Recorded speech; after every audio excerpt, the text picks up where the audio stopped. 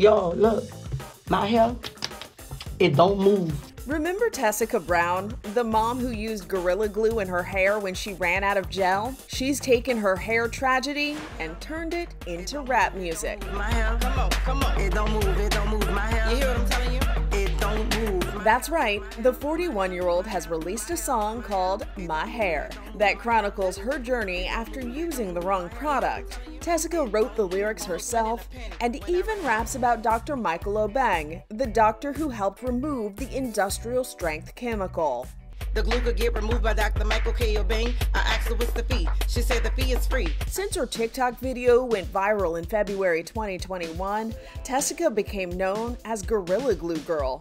She's capitalized on her internet fame with a line of merchandise and influencer endorsement deals. And if people are looking for some of that TikTok glory, Tessica invites fans to copy her choreography for My Hair and tag her in their posts. Move my hair. It don't move my hair. Come on. It don't move my hair. You hear what I'm telling you?